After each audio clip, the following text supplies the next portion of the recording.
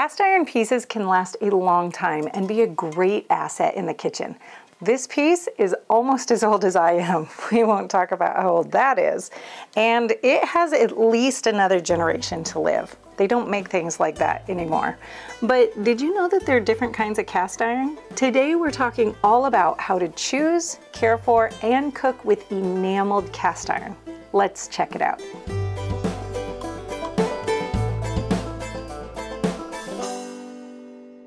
Hi, I'm Carolyn from Homesteading Family, and if you want to learn more about simple and self-sufficient living, click the subscribe button below, and don't forget to turn your notifications on. You guys know I love my traditional cast iron. I use my Stargazer skillet nearly constantly. In fact, it just lives out on the stove.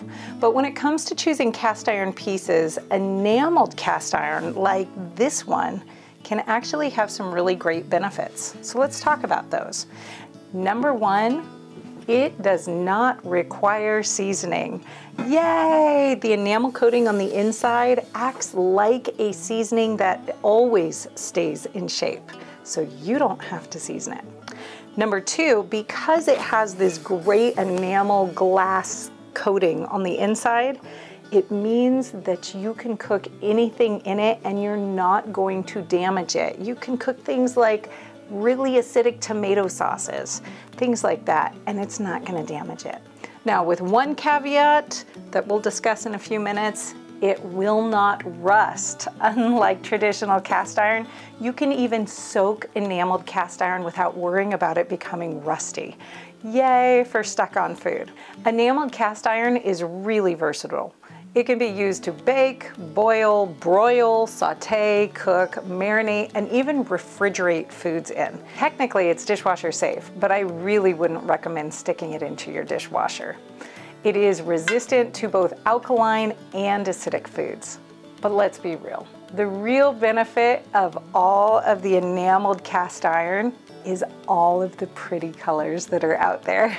I love all the bright colors in my kitchen, and it's a lot of fun to get to choose from them. Okay, so let's talk about the different options that are out there when you're looking to purchase enameled cast iron.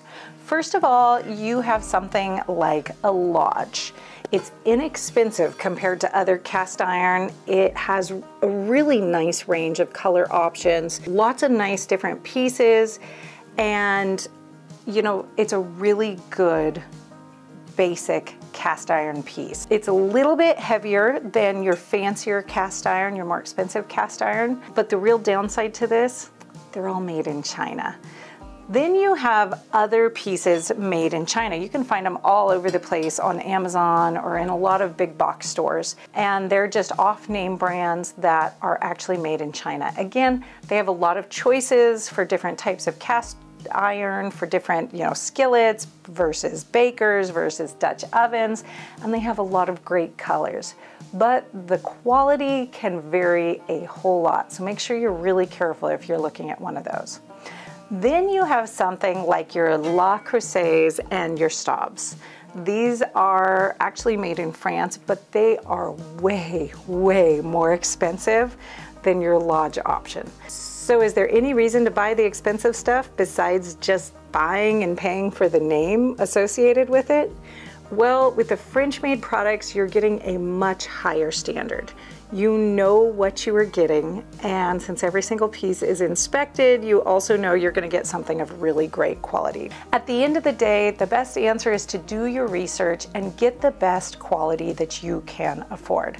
I have some Lodge and I have some Le Creuset, and let me tell you, they both perform really well in the kitchen. Let's talk about some things to keep in mind when you're using enameled cast iron. Again, remember, they're not seasoned. So, being that they're not seasoned and you don't have to maintain the seasoning, it does also mean that they do not have the non-stick quality of a really well-seasoned traditional cast iron pan, which means that you really do need to use oil whenever you're cooking with it. Food may stick to the pan if you cook on it without oil or if you use really high heat. So it's really much better for enameled cast iron if you use low or medium heat.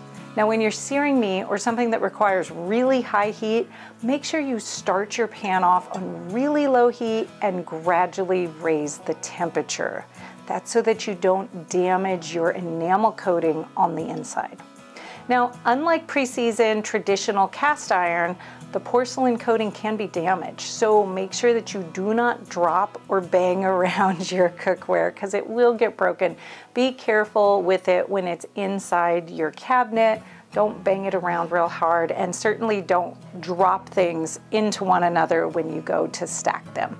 As long as you're careful and you're not real abrupt with it, it should be fine. It's not super delicate, but it can be damaged, and damaging it does essentially ruin the pan. Again, along with that, the inside of the pan can chip if you use metal utensils like tongs or turners or spoons. So make sure you only use wooden or nylon or silicone utensils, something that's soft and won't scratch or damage it. It's really important to never heat an empty enameled cast iron skillet too hot. Unlike a regular traditional cast iron skillet, which can be preheated all the way up to a searing heat, an empty enameled skillet could get totally damaged if you preheat it too hot. So avoid using enameled cast iron skillets for anything that calls for preheating the skillet to a really high temperature before you're adding ingredients. The exception to that is that if you are preheating in an oven, it slowly heats it up, which is absolutely fine and really good news for bread bakers out there who like to use their Dutch ovens to make really good artisanal loaves of bread. Let's talk about caring for your enameled cast iron. First of all, how do you clean it? Well, clean your cooled, that's important, make sure it's cooled, enameled cast iron with warm soapy water, just like you would any other dishes. Again, I really don't recommend that you stick it into the dishwasher, even though some of them say right on there that they're dishwasher safe. After you clean it, make sure you dry your cookware completely and then go ahead and store it in a cabinet just like you normally would. My guess is you're gonna love seeing it sit out so much that you'll just let it live right on your stove top, just like I do. I love having these things sitting out in the kitchen. They just make the kitchen so cheery looking. Now, with enameled cast iron, a small amount of staining is to be expected as it gets used. You can see this one that's been used for many, many years. It doesn't affect the performance, and I think it adds a ton of character. There are all sorts of tricks out there to remove the stains, but who wants to take away its history? I say leave the stains on, but if you really want to remove the stains, you would use a gentle ceramic cleaner, like a barkeeper's friend or something like that, and scrub gently and try and remove it. Never use something like a Brillo pad on the scratchy side or steel wool on your enameled cast iron. You don't want to ruin that coating. If you have food that's really stuck on after cooking, maybe you cooked at too high of a temperature, you can remove that food by boiling 2 cups of water and 4 tablespoons of baking soda in your cast iron pan. Boil it for a few minutes, then use a wooden spoon or spatula to loosen up the food and proceed to wash it as normal with warm soapy water and dry it before you put it away.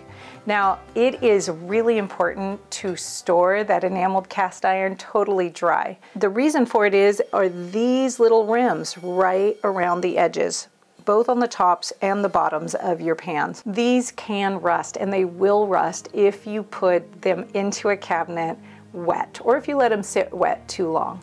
So it's best to make sure it's completely dry when you put it away, and then every so often go ahead and just oil this rim and this rim right here to make sure you protect it from getting any rust on it.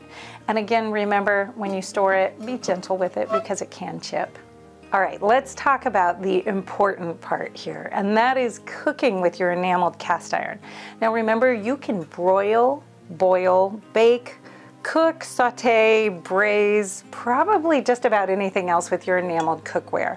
There are all sorts of options for different types of cookware that you can buy, coming from skillets to small saucepans to larger cooking pans, and all the way up to these great big Dutch ovens, which are absolutely beautiful, and you can roast whole chickens or pieces of meat in here, make stews, all sorts of amazing things. Choose the right size for the food that you're going to cook, because you don't want to have a whole lot of extra pan that's not being used, meaning If you're just gonna cook an egg, you don't really wanna use this. You wanna use something that's the appropriate size so you don't waste all of the heating that it takes to heat up a cast iron pan. When you go to cook with your pan, start it out on low or medium heat. You can lightly preheat it, but make sure you're not preheating it to hot. Now remember, without the seasoning, you have to make sure to add some oil or fat to the pan every time you cook anything that is dry and not liquidy, like a broth based. Unlike traditional cast iron, you can cook acidic foods. You can even store acidic foods. Things like tomato sauces and vinegar brines. You can store them right in the refrigerator in your cast iron, which is a great benefit and is very different than traditional cast iron pans. So don't feel like you have to be held back by the type of food that you're cooking. Now again, if you want to actually sear something, start by preheating it on low and then slowly turn it up. Don't just crank it all the way to high right at the beginning. Enameled cast iron will last for generations if you take good care of it and you use it well, and it's going to be a wonderful asset in your kitchen. But another option is to use traditional non-enameled cast iron. If you want to know more about that, check out this video right here.